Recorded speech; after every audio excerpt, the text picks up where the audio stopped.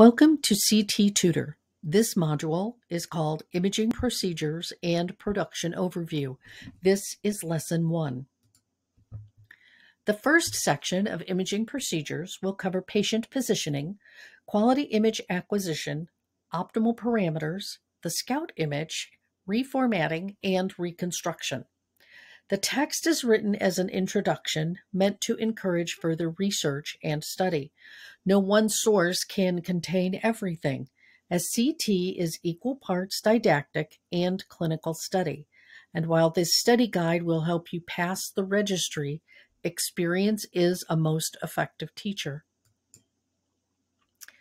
Again, in this module, we will cover positioning, acquisition methods, parameter selection, the scout view, and protocol modifications for pathology or trauma. Positioning. Positioning in CT is an integral part of diagnostic quality and dose reduction. Use the laser lights to place your patient at isocenter. Input correct directional information, such as feet first or head first, supine or prone. Automatic exposure control and patient centering.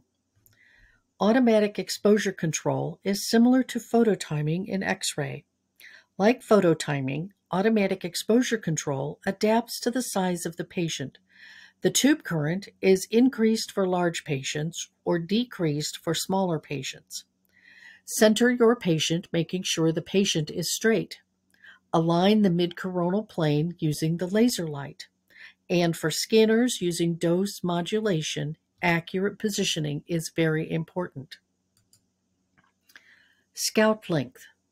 Use a scout scan length appropriate to patient size whenever possible. Position the patient correctly to avoid radiating sensitive areas. Excess scout length can result in unnecessary radiation exposure. The purpose of two scouts. The use of dual scouts enables the tube current to adapt to body size, assuring a more accurate exposure control. The tube current control is a function of AEC, or automatic exposure control, which uses predetermined statistics to set image quality. The patient centered too low. If the patient is positioned below isocenter, the scout will be distorted, and this influences MAS. The scanner assumes a smaller scan size, resulting in insufficient dose and poor image quality. The patient centered too high. If a patient is centered too high, causing magnification, this influences MAS as well and will result in a higher dose to the patient. The patient centered correctly.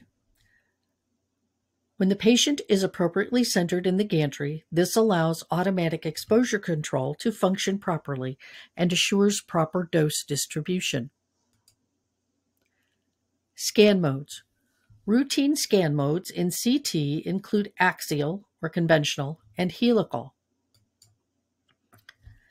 An axial acquisition is a contiguous or overlapping slice acquired with a thickness of no greater than 5 millimeters. When imaging the cranial base, use slice thicknesses as thin as possible, but no greater than 2 millimeters. An axial acquisition can provide greater detail, less noise, and better image quality.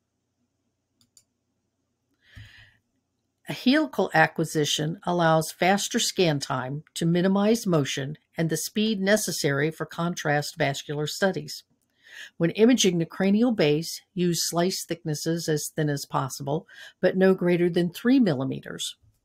A helical acquisition can result in compromised image quality. The technologist must be prepared to adapt to each situation.